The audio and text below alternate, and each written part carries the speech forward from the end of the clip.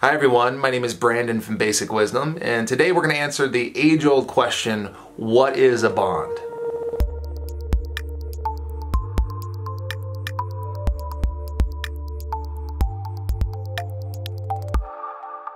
Thank you for coming to another one of our Basic Wisdom videos. Today we're going to focus specifically on a concept, or maybe better stated, a question. What is a bond? Whether you're preparing for a financial test or just trying to increase your knowledge in this space, bonds are a big part of finance. In fact, if you look at the numbers, you'll slowly start to realize that bonds kind of run the financial world. When I first got started in finance, I thought finance was all trading stocks, and I had heard of options before and currencies and all the other sexy type things that you can invest in. And as you can see, bonds are a huge part of the market. You probably have heard of the word bond before, and you've probably heard of like savings bond or a government bond.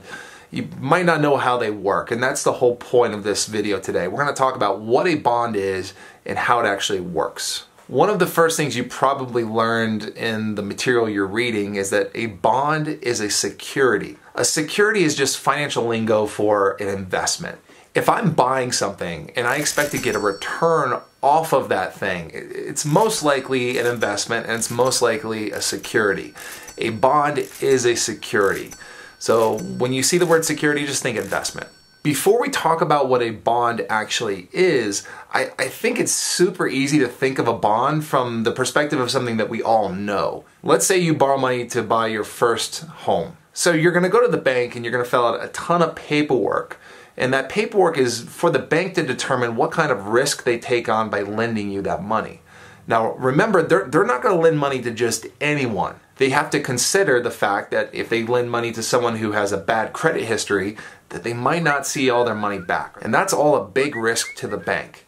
So the bank is not going to lend to just anyone. And in fact, if you have a bad credit history, you're probably going to pay an interest rate way higher than average because of the risk that you pose to the bank. Now, once you get through all those steps, then the bank will lend you money, you buy the house, and you'll pay them back over time with interest.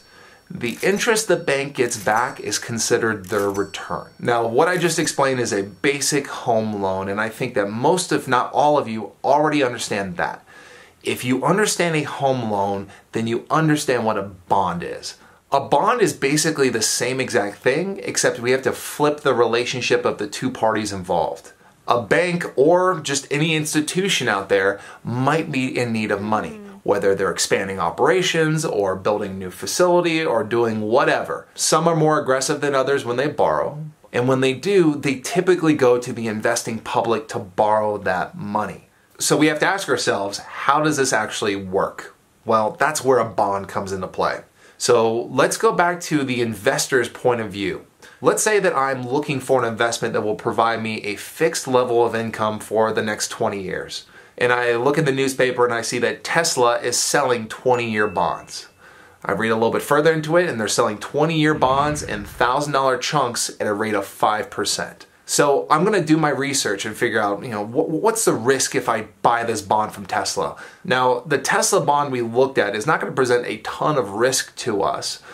But keep in mind that not every bond is created equal. And if a company that is having financial troubles tries to issue a bond and it's more risky for the investor, we can expect a much higher rate of interest. Remember that higher interest rates compensate risk. If I'm taking out more risk as the bondholder, I should get paid more for that risk. Just like with the bank. If the bank is taking on more risk if they give you a home loan, they're going to charge you more when you borrow that money from them. After that research, I feel comfortable with the amount of risk that I'm taking on, and I buy a bond from Tesla. I give Tesla $1,000. In return, they give me a bond. That bond will then pay me interest for the next 20 years. And because the interest rate is based upon the original purchase price, or what we sometimes in finance refer to as par, $1,000 multiplied times 5% is 50 bucks. That means that this bond will pay me $50 every single year for the next 20 years. Technically, I won't always hold the bond for 20 years. In fact, there's a number of things that could happen that could end the bond, whether that results in me trading the bond to someone else, or the bond being called, or me putting the bond back to the issuer. Those are all things that I'll cover in other videos on the Basic Wisdom channel. But let's say that we hold the bond for 20 years. So every year we're getting 50 bucks from the issuer, 50 bucks, 50 bucks, 50 bucks.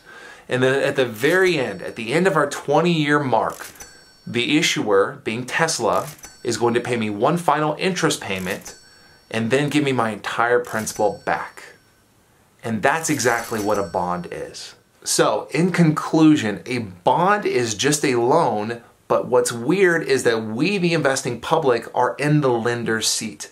We're not used to lending money to banks or to governments, but this is actually what's happening, and we do that through bonds. Thank you once again for coming to the Basic Wisdom channel. Check out our other videos, and please subscribe to the channel if you're going through any of these tests or trying to just bolster your financial knowledge. We also have a website, which is basicwisdom.net, and I'm pretty sure to the left of me, we have a couple links that you can click on to get to that information.